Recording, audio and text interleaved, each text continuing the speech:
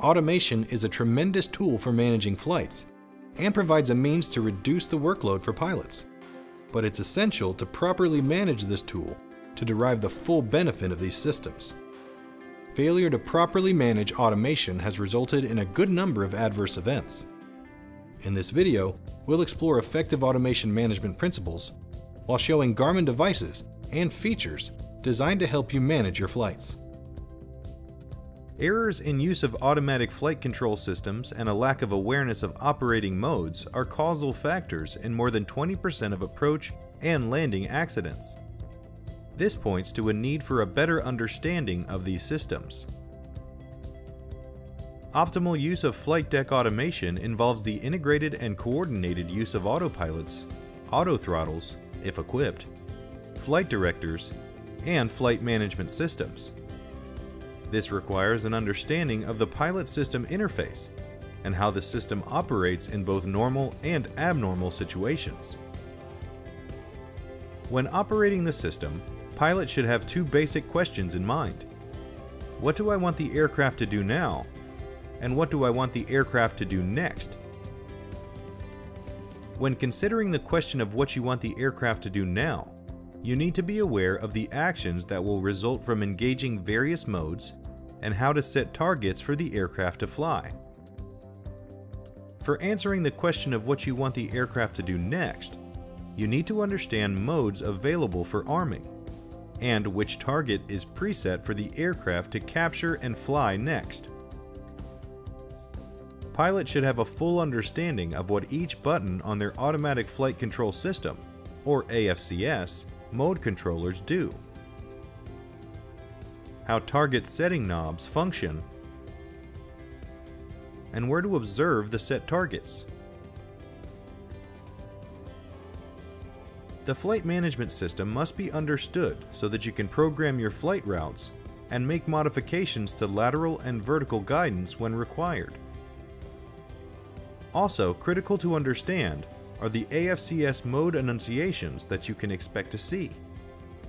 This is an area where many pilots experience confusion, which drives them to select incorrect modes for various phases of flight. Actively monitoring the AFCS status box, as seen here on a Garmin G3000 display, enables you to predict and anticipate the entire sequence of mode annunciations throughout your flight. When using automation, there are three basic steps to take.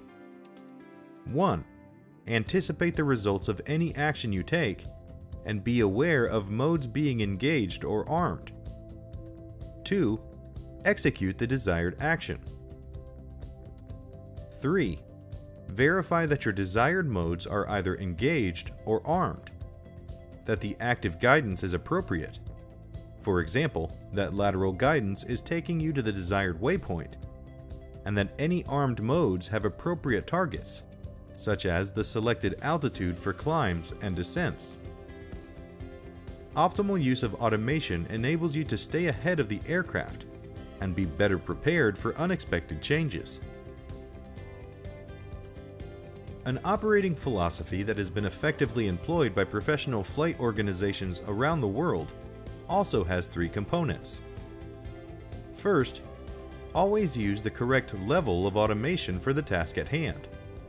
This could be an FMS managed mode, such as when flying an arrival procedure that has multiple altitude and speed restrictions, or a selected mode, such as when performing a descent using vertical speed mode and a selected rate of descent. Consider which mode would provide the most workload reduction and most effectively reduce the chance of making an error. The correct level is most often the one that you are comfortable with for the task being accomplished. You must also consider the phase of flight you are in and the amount of time you have available to make changes when called for. Sometimes the correct level of automation is none at all, as in hand flying, such as when given a late runway change by ATC. Second, the AFCS status must be monitored at all times. Confirm all selections when engaging or arming modes. know what the system is doing now and anticipate what will happen next. Confirm that any target changes, such as heading or altitude, are set properly. Monitor the system to ensure that proper guidance is being shown. Third, be ready to disengage the autopilot and hand fly the aircraft.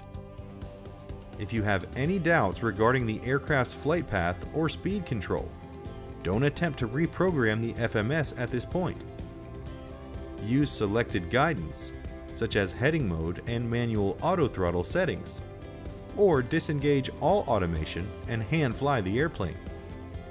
If hand flying, flight director command should be followed. Otherwise, the flight director bar should be removed from the display by pressing the FD button. There are a number of factors that affect the optimal use of automation. Waiting too long to take over from automation, especially when the system is not acting as expected. Being overly complacent and failing to actively monitor and supervise the system. Engaging or arming an incorrect mode. Failing to monitor the AFCS status box to verify modes engaged or armed. Failure to properly select a target altitude, heading, or airspeed. Insertion of improper waypoints. Preoccupation with FMS programming during a time-critical phase of flight. Confusion about mode selection and transitions. Failure to arm the approach mode. Reactivating the approach once on the approach. Be sure to review the documentation supplied with your avionics system to develop a full understanding of available modes of automation. And then, use your automation regularly to develop and maintain proficiency. And don't forget, if you have to ask, what is it doing now? Then it's time to disengage the automation and hand fly the airplane. Okay, that wraps up our discussion of how employing automation management principles contributes to safe flight. Be sure to check out additional information on this subject in the documents that are linked in the description for this video. We encourage you to continue your safety journey by viewing the other videos in the Garmin Aviation Risk Management series. And thanks for flying Garmin.